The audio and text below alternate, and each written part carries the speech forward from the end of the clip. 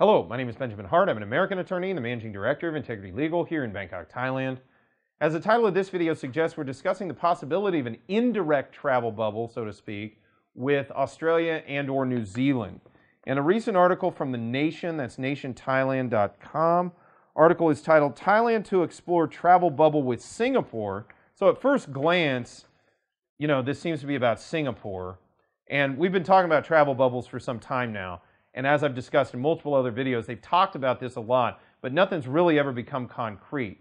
People have asked me why I continue to talk about it. Well, I continue to talk about it because relevant Thai government officials seem to continue to discuss it. So for that reason, I'm going to continue to discuss it because it has ramifications for travel to Thailand, possible ramifications.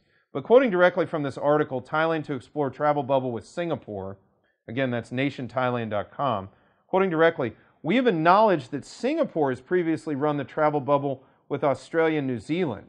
If Singapore agrees to run this scheme with Thailand as well, we would probably be able to receive tourists from Australia and New Zealand in addition to Singaporeans, the minister said. And the minister they're quoting there is,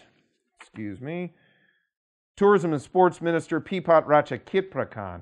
So again, they're talking about this Singapore travel bubble, but it's sort of like creating a chain where Singapore has a travel bubble with Australia and New Zealand and Thailand has a travel bubble with Singapore.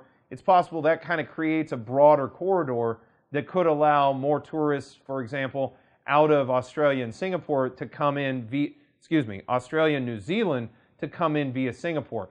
Will this play out? Remains to be seen. I'm becoming a little bit jaded talking about travel bubbles, as I've talked about them a lot and nothing's really happened. But it's possible. A lot is moving right now. We're seeing a lot of changes relatively rapidly. So yeah, it's possible that we could see major changes to this travel bubble scheme in the relatively near future.